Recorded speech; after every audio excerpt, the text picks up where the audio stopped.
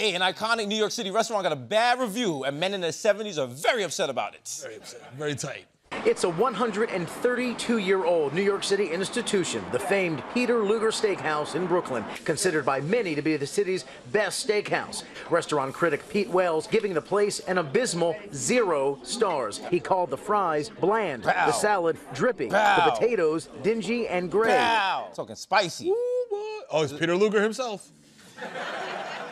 With a rebuttal. I'm going to be 74. I'm not going to stop eating here because some guy in the Times doesn't like it. Well, because my doctor said I have a blocked artery.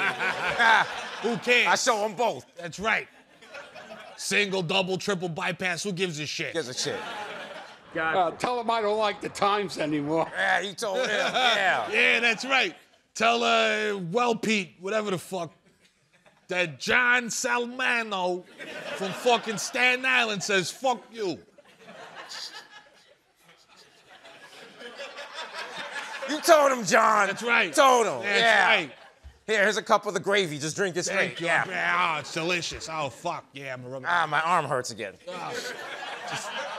It's better? Someone cooking pennies? Yeah.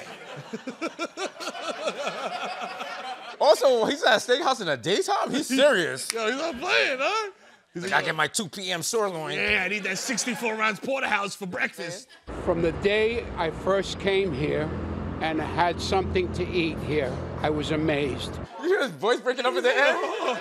Listen, I gotta stop talking because it's No Nut November. All right? Let's end this now. I'm 13 hours in. You know, when I see those steaks, oh God. Oh, my God. Oh, my heart gets, I get hot under the collar. I make a little au-poivre sauce, if you know what I'm talking about. Here's the bottom line. Come here for yourself if you're curious and if you got the money. Cause shit, I ain't got the money.